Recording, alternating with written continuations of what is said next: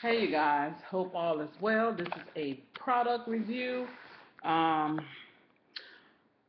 Sometimes y'all know I'll come and do a review on some products. Um, some that I like and some probably that we don't like. Go check out all them videos from last year and on and on. Y'all will learn some good things and some things that wasn't so good. But anyway, this is a okay. Let me start out. Our baby. We have to use gluten free and no wheat and all that kind of stuff. Um, Plus, for myself, right now, I can't eat any gluten or any wheat because I am using a parasite cleanse. Uh, but this is the flour. I think this flour was maybe six, maybe $5 to $7. This is a waffle and pancake mix, as you can see. Now, what I did, it says, and maybe this is the problem why that I'm having.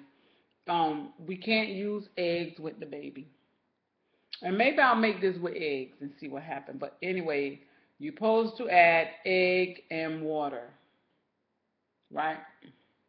Um, this is gluten-free, wheat-free, soy-free, corn-free, potato, peanut, tree nut, dairy, and casein free. But with this, you're supposed to add 2 eggs, 2 tablespoons of oil, and some water or rice milk, and add it to the dry mix and mix well. Now, for us, because we're not using eggs, I use the banana, which banana is, you can use a banana in a replacement or applesauce or whatever, or flaxseed. I can't use flaxseed with the baby either, so I use the banana. We have used bananas in other recipes or applesauce, and it comes out very good. But with this flour, we've tried it with applesauce, and we tried this with banana. And we used it twice, and my baby didn't like it at all. Like, I didn't like it. I didn't like the consistency of it. The inside of it is like gooey, and it's not a good combination with this flour here. They have other flours. I'm not promoting them or anything. This is just a review on this product.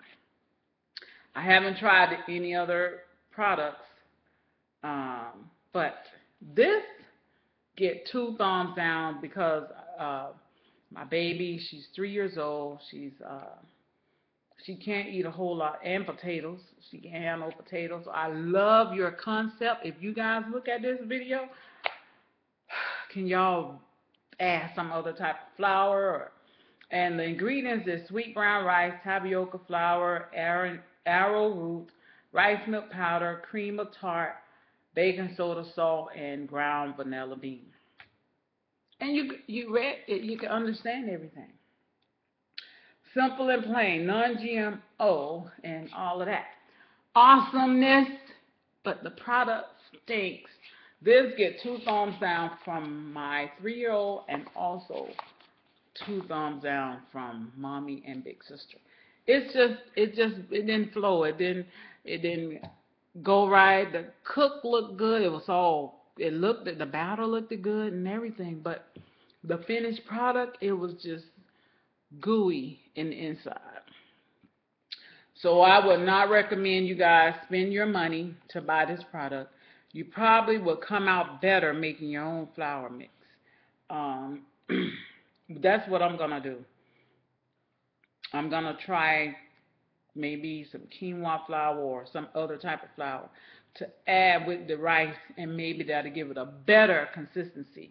Or maybe you guys at this company can make it, and I would buy it. I would, because who wants to be in the kitchen mixing stuff, you know? So if you guys can do that, that'll be awesome. And I don't know them. They didn't pay me to do no review. I paid for this at Whole Foods or nutritional, neutral, one of those health stores. But most likely it was Whole Foods. But anyway, that's my review on that. I would not recommend it at all. And unless you guys like gooey middle pancakes. Most people like their pancakes fluffy, light. No, you don't get that at all. Thousand roses. Be blessed.